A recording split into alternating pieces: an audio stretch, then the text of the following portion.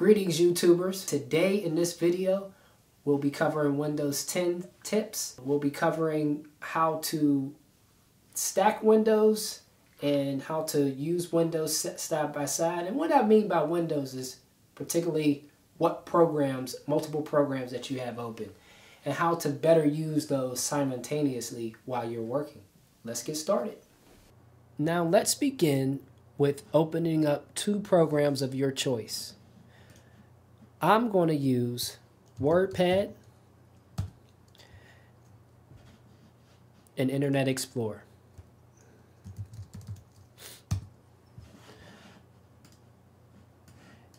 And I'm also going to use my File Explorer window. So right now I have 3 windows open. So I have 3 applications open. I want to make it easier for myself so I can view these in a more organized manner. So if you go down on your taskbar, we should be on Windows 10.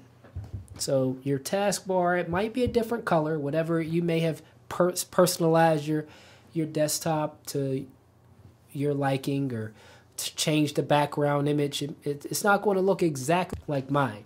But what you want to do is right click on that little bar up top. They call it a taskbar, but we're going to call it the thingy down the bottom, right? So it's this bar all the way at the bottom that shows you what programs are open, and on the far right bottom corner it has the time and these different other notifications. But let's just focus on right clicking in a open space, right? So when you right click, you'll get a few options here. We're only going to pay attention to 4 options, and they should be about 1, 2, 3, 4, about 4 rows down. And it should start with Cascade Windows. So we're going to start with Cascade Windows. So again, you should have either 2 or 3 windows open that you want to use. So let's first click the Cascade Windows. So as you can see, when we click the Cascade Windows, it stacks them on top of each other in a cascaded manner.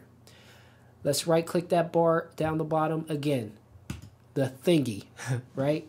Let's click the thingy, and let's go down to the next option, which is Show Windows Stack. Look at that. It organized all my windows, and it stacked them on top of each other by putting the 2 beside each other and the other one in the corner, and everything is all even. Why, you might ask yourself, well, why would I need this?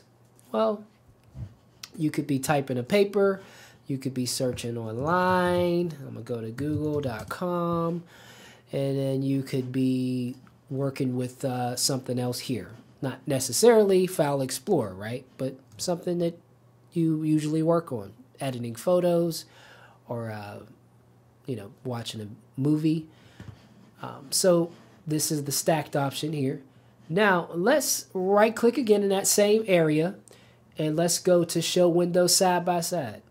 Since I'm working with 3, it put it in the same manner as stacked. So let's try something different. I'm just curious of what would happen.